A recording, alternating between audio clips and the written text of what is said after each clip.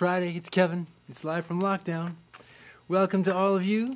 I see some people already tuning in. Thanks for joining me. Whoa.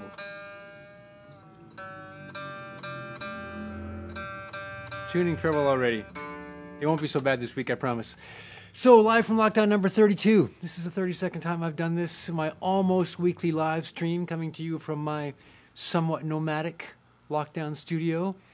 And to acknowledge where I sit. I'm now on the traditional territory of the Wendat and Anishinaabeg nations, the people of the Haudenosaunee Confederacy, the Mississaugas of the New Credit, and the Métis Nation are all the First Nations that have kept this land safe and sacred and whole since time immemorial. And it is their enduring hospitality and generosity that makes it possible for the likes of me to be here. And for that I am eternally grateful. And for that I dedicate an hour or so of words and music, first and foremost, to the spirit of justice and reconciliation with the first peoples of this land. Thanks for joining me in that too.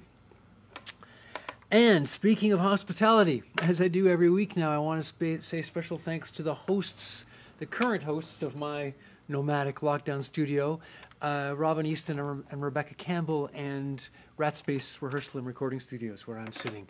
Robin and Rebecca have been really fabulous welcoming me here and making space for me to come in and practice every day and to do my shows and a bit of teaching.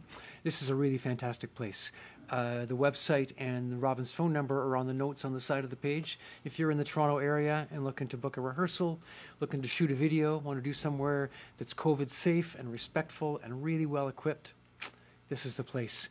And as you know, business is tough in this kind of world, so consider that if you're doing that kind of work. Thank you very much. Off the top, that was a tune called Funny How Time Slips Away by the great Willie Nelson. Sam Broverman requested that. Sam's one of my very regular listeners and supporters and a fabulous man that I've mentioned often.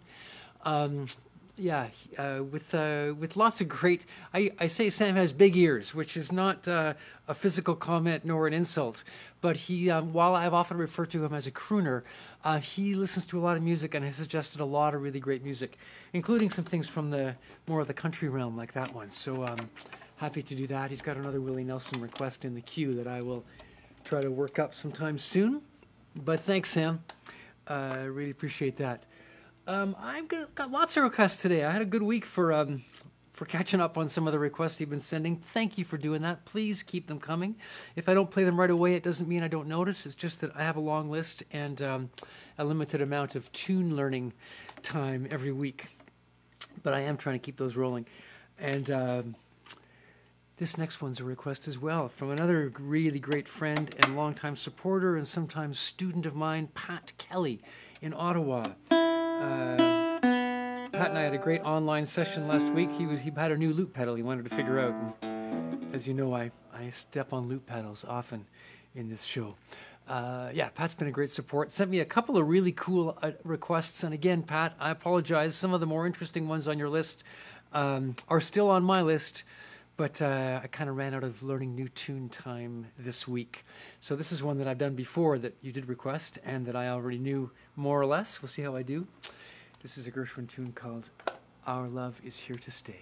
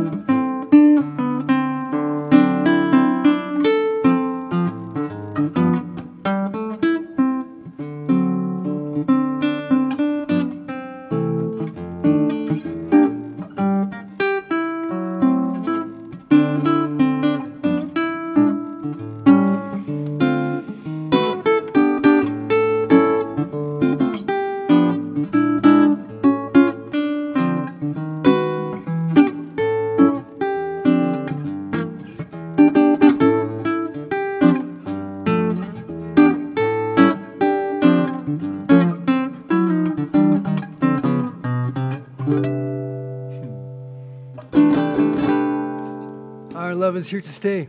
Pat Kelly, thank you very much for that suggestion and your ongoing support. Have a look and see if anyone's, no one's sending me texts. Lots of people, hello.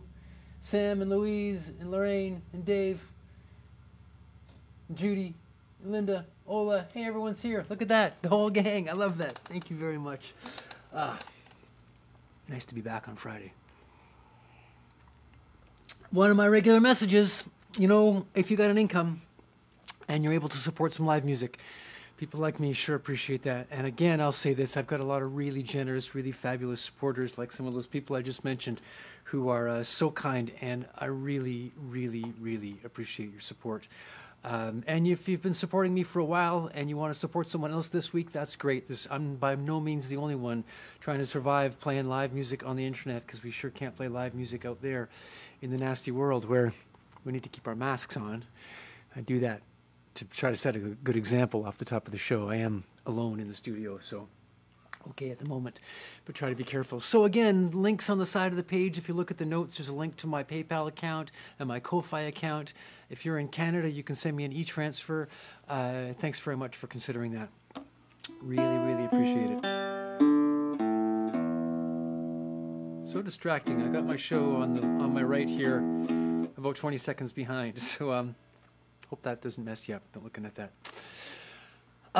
More requests. So I've mentioned this, and again, the link is on the side of the page. One of my very favorite live streams is done by a guy who I think comes from Missouri originally, but lives in Edinburgh, the fabulous city of Edinburgh. Sam Sonite, he goes by. Sam is a beautiful, beautiful musician. Oh, he's got this rich, rich voice, and he knows a million tunes. He does a show pretty much every Wednesday. This kind of time, this late afternoon if you're in North America, and evening if you're in the UK. I really encourage you to check Sam's show out. There's just no end of really, really great tunes. Sam's parents have become listeners to my show, Wilda and Steve Moses. I believe they're in Missouri, like I say, and they've been really fun checking in and watching the show. And Steve sent me a great message last week. I'm going to read it to you. He said, in 1959-1960, I was living in a residence hotel on New York City's Upper West Side, and so was Sam Most, who went on to become a renowned jazz flautist. That's an understatement. Sam Most is in some circles known as the father of bebop flute. I found a great quote from Leonard Feather recently, saying something like, if there's any justice, then Sam will be remembered as the foremost practitioner of jazz and bebop flute. Really important musician in the American jazz world. Here's back to Steve's message. He was just starting out on his career and doubled on saxes, alto and tenor. I stayed up until the wee hours listening to him practice, helping him pick reeds, and generally in awe at his talent. One night, I helped him find the correct melody for Laura, a haunting tune from the soundtrack of a film noir from the 40s. He then played some wonderful improvisations.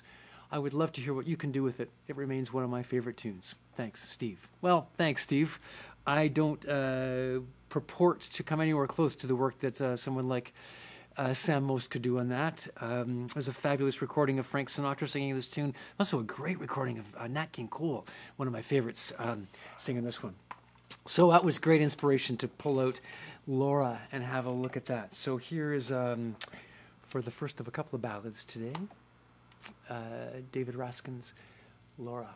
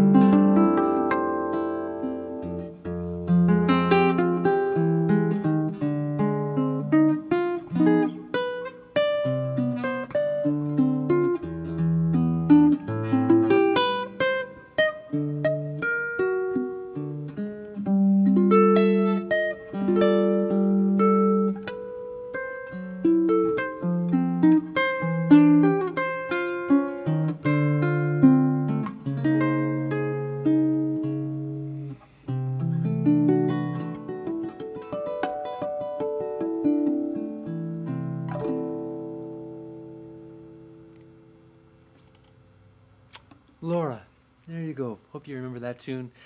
Steve, I hope that was okay. I should have said this first. It's a little intimidating to play a tune after someone describes staying up all night with Sam Most finding the correct melody, because that's a fairly challenging melody, and I hope I got a couple of the notes correct in there. There you go. Thanks for that. Thanks again for that idea. Thanks again to all of you keeping the requests coming, as I say every week. It doesn't look like this lockdown is going to end anytime soon, so it doesn't look like Live from Lockdown is going to end anytime soon. And I really appreciate the inspiration to check out some new repertoire. I've learned a lot of tunes. At least I've played a lot of tunes. Hope I've learned a few of them.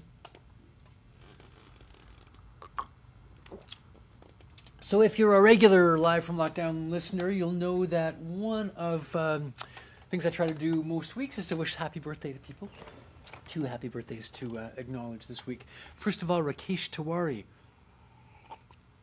Rakesh is a fantastic drummer, happens to play drums in the Special Interest Group, and I just realized that I didn't grab any CDs to flash at you on the show, but you know about my CDs and my Bandcamp page, and Rakesh plays drums in the Special Interest Group, as well as lots of really great musical projects. He's a very talented guy. He had a birthday on Wednesday, and I want to wish Rakesh a very happy birthday. And also a very good friend, Sylvie Dugas, who lives in Ottawa, who's a lovely woman and an old friend I first met at Jazzworks Jazz Camp. Sylvie plays the piano, amongst many other things she does very well. And it was her birthday yesterday. And really happy birthday, Sylvie. I may be saying too much, but Sylvie lost her twin sister to cancer this year. And I imagine that losing your twin sister makes a birthday a somewhat bittersweet affair.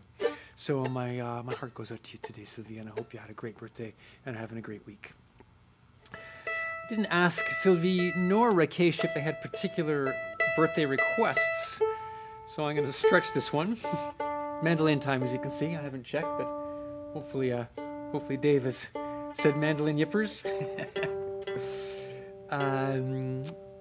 If you're a Canadian and you got a birthday in November, then one of the things that you do every year around your birthday, if you're a car owner, is put your winter tires on your car. Because that's what we do in this part of the world at this time of the year, if you're going to be driving on the roads. And that seemed apropos to try to learn a new tune I didn't know on the mandolin that I thought this was an old traditional tune, but I believe it was written by a Canadian fiddler by the name of Graham Townsend. Although who knows, these tunes have multiple origins, and Catherine Nicol, if you're listening, you'll tell me whether you recognize this from some other place. But this is a fabulous tune that, as usual, I got from my good friend Stuart Seidel on the West Coast in his reams and reams of mandolin tunes that he sends me. This is called Ice on the Road. Put your winter tires on, folks. Ice on the Road. It's a tricky one. Let's see how it goes.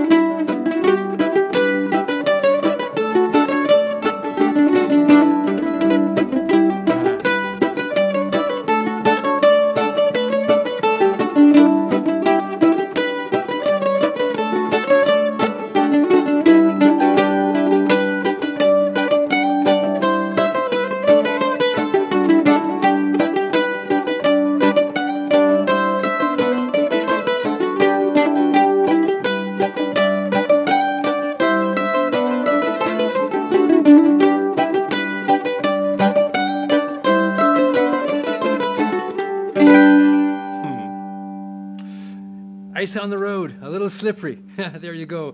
Louise Bevan, if you got your mandolin, I forgot to warn you, but of course you knew that. E minor and G major. E natural minor with the flat 7 chord, Stuart and Deborah, as we've discussed a few times.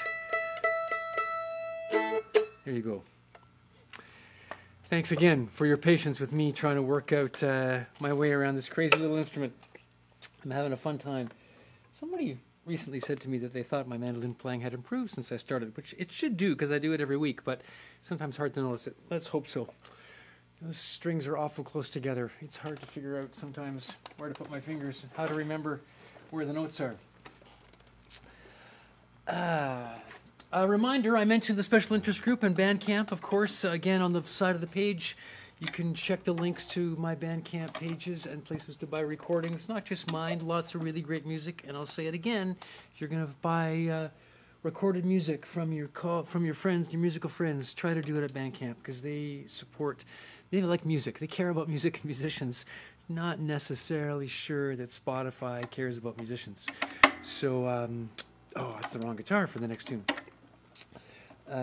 So please check that out. And if you're making your own record and you need some guitar tracks, hit me up. I'm set up to record here. In fact, I did some recording this week for an old friend, Brandon Walker, that I found again recently. Brandon was working on some recording and needed a bit of guitar. And it's amazing what you can do these days. He can record over there in Oakville and then send me some tracks and I can add some guitar parts and send it back to him. It seemed to work. It's a fun thing to do. And again, one of those things that we can do in our own spaces and stay safe in these times. So another request. Again, I mentioned lots and lots of requests. This one comes from yet another of my fabulous friends and supporters, Linda Partington. Linda, I think I saw you there. Yes, there you are. Linda, thanks for joining me. Thanks for your generous support and your great words and comments. Linda sent me a great message this week. I've mentioned Linda before. She's a singer-songwriter, mostly in the country blues tradition. We did some gigs and some recording many years ago. Man, oh man, it could have been the 1980s. Maybe the early 90s. I think that was the late 80s when we started playing. And then we lost touch, and I hadn't seen Linda in years. And then the magic of Facebook. She found me on here. She's become a regular listener. We had a really fun exchange this week about the weird nature of these gigs, and playing for an absent audience was her term.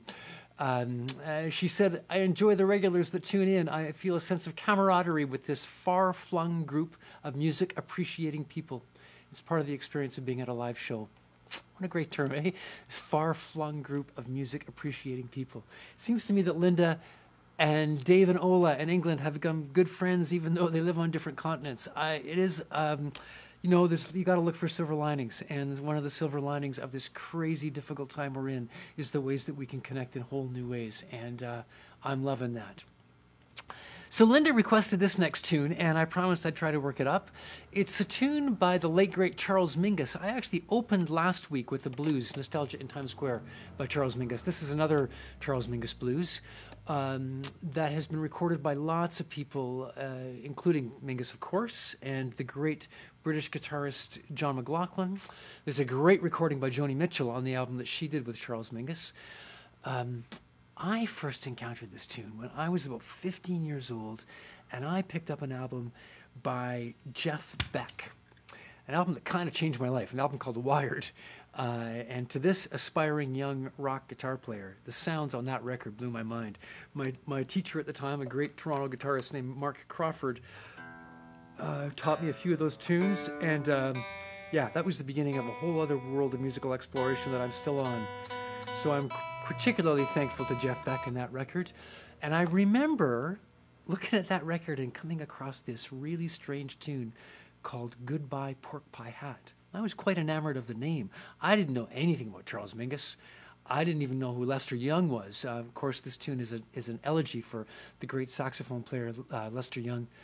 So I didn't know who any of those people were. I just knew I liked Beck and I loved the name of this tune.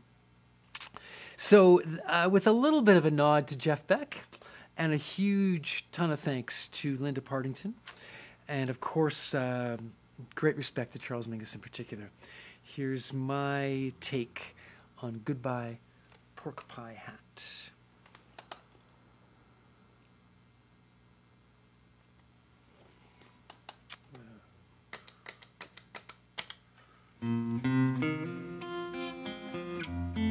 I should swear, I went back and checked out a couple of recordings of this tune, and one of the interesting things, it's a very challenging bit of harmony. It's a blues, but it's really a twisted blues in terms of the harmony. Most of the people who record it, including John McLaughlin and Jeff Beck, don't actually solo over the recorded changes.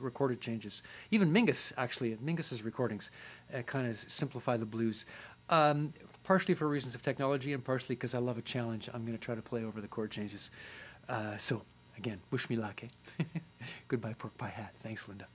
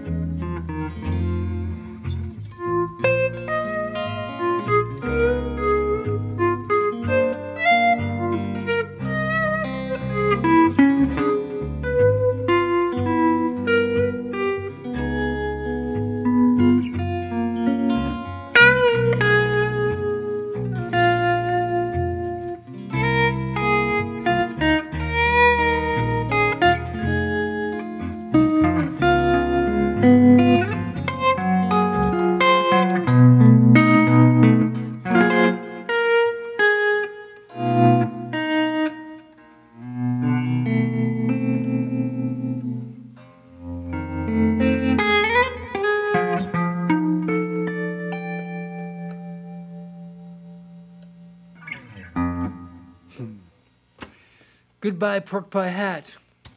Thank you, Linda. Thank you, Charles Mingus. Thank you, Jeff Beck.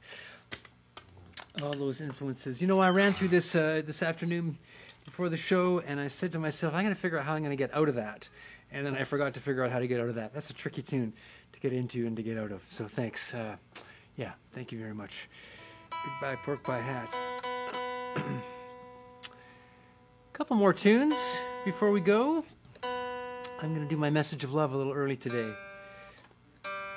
First of all, make sure you got one of these all the time. Please put it on when you go outside.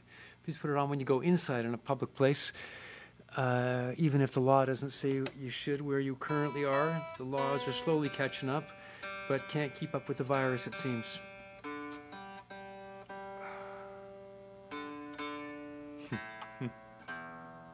You may remember last week, if you were watching last week, I complained about the fact that my strings needed changing.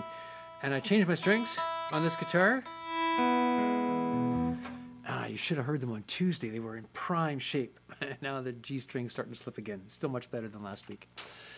So I noted that there were a couple of birthdays this week. Another important anniversary, not a birthday, but yesterday was the 105th anniversary of the execution of Joe Hill. And that's my theme for my words today. Joe Hill, in case you don't know, was a Swedish-born labor activist who emigrated to the United States and worked as an itinerant laborer across the U.S. in the very early 1900s. He was a really effective organizer. One of the things he did that I love is he used music as a way to get his message out and to organize people. And he did a really great thing that a number of people have done since, which is to take popular religious tunes, because the religious organizations were also competing for the souls of the workers, and he'd rewrite the words. Quite effective. And he wrote a lot of songs that have become anthems in the labor movement, including The Preacher and the Slave, There Is Power in a Union, a bunch of tunes that still get sung today. Now, when you're a good labor organizer, and when you encourage workers and enable workers to recognize and to stand up for their rights, you do not endear yourself to the bosses and the bosses' allies in the owner class. And as a result of that, Joe Hill was framed and convicted for a murder that he clearly didn't commit and was executed on November the 19th, 1915. He's reputed to have said just before he died to a friend, "Don't mourn my death. Don't mourn. Organize." Right to the end, Joe Hill. I was having a conversation yesterday about Joe Hill with my favorite Scottish singer, Susanna MacDonald, and I mentioned that on the subject of acting on principles, there's two great quotations that I don't know if they're actually come from Joe Hill originally, but they're attributed to him, that I try to keep kind of in tandem when I think about things like acting principally in the world and taking principled stands on political issues. If you don't stand for something, you'll fall for everything. And sometimes you got to bend so you don't break. I'll leave those two with you to concentrate on. But like I say, Joe wrote a tune called There Is Power in a Union. Now, which was based on an old religious tune called There Is Power in the Blood. You may know another tune called There Is Power in a Union, which was made famous by Billy Bragg. I think that Billy Bragg wrote this lyric to the tune of another religious hymn, carrying on that great tradition, something that Billy Bragg has done really well. I'm a huge fan of him. I think that my good friend Dave Lipsey is a Billy Bragg fan too. So we celebrated Dave's birthday last week. But Dave, I hope you're still celebrating. And if you are indeed a Billy Bragg fan, we will we'll send this one out to you as well. The Special Interest Group does There Is Power in a Union, and here's my attempt to do that one.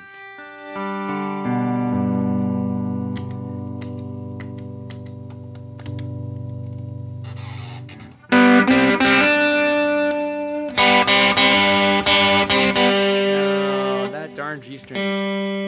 Sorry. Here we go.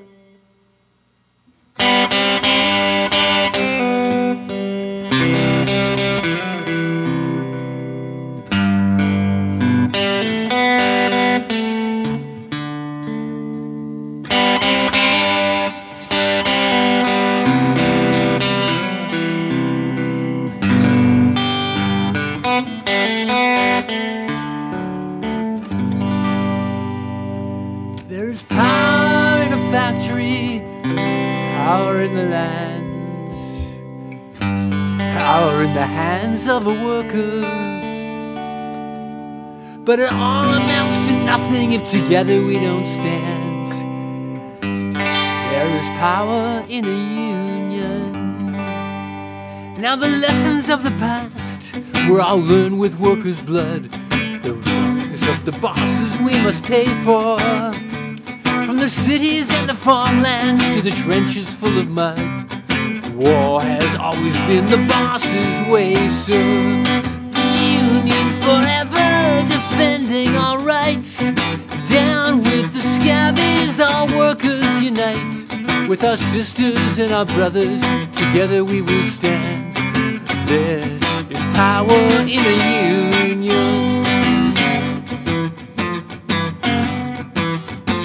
Now I long for the morning that they realize brutality and unjust laws will not defeat us.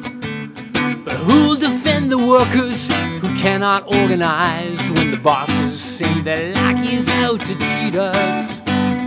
Money speaks for money, the devil for his own.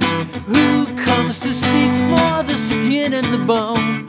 What a comfort to the widow, a light to the child. There is power in a union.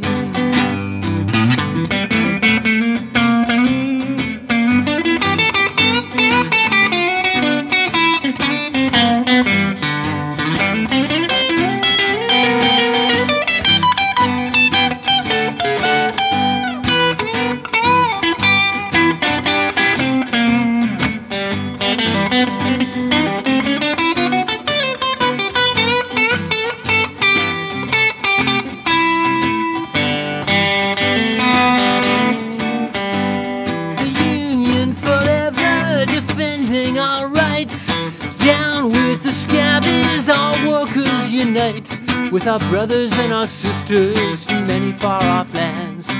There is power in a union. With our sisters and our brothers, together we will stand. There is power in a union.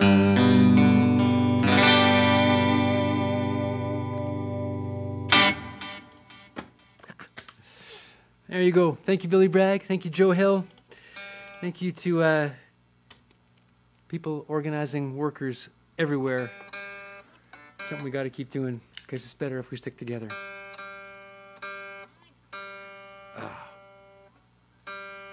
And it's better if we stay in tune.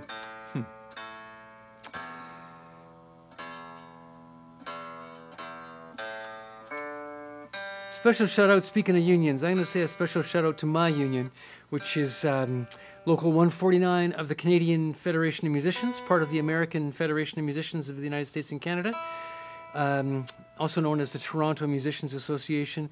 The Toronto Musicians Association is a great organization with a fabulous brand new board of directors just elected and an executive director named Michael Murray, who's been a great advocate in this time, done lots of work to get information out about programs that are available for out-of-work musicians like me, and I want to say a special shout-out to them. If you watch this show regularly, you know that in in August, I did a special live stream sponsored by the Music Performance Trust Fund, which is a great fund of money that the union controls, gathered from sales of recordings that supports live music, including live streams. And I'm very grateful to them because they're one of the organizations that has helped keep us going in these very difficult times. I'm going to do one more tune, an extended loop like I often do at the end of my show, and another request. This is a beautiful and very romantic ballad by the great Roberta Flack, requested by another one of my regular listeners who I saw saying hello earlier, Judy Shand. Judy, thank you. Judy's sent a bunch of requests in and keeps them coming, and I sure appreciate that. She sent me this one a few weeks ago. You may remember, again, if you watch regularly, I read a quote from Al Waxman. It's on a statue of Al in Kensington Market in Toronto. Al was the King of Kensington on a famous Canadian TV show for many years. And I read that quote, and Judy sent me a message the next week, and she asked for this tune by Roberta Flack called "The First Time Ever I Saw Your Face."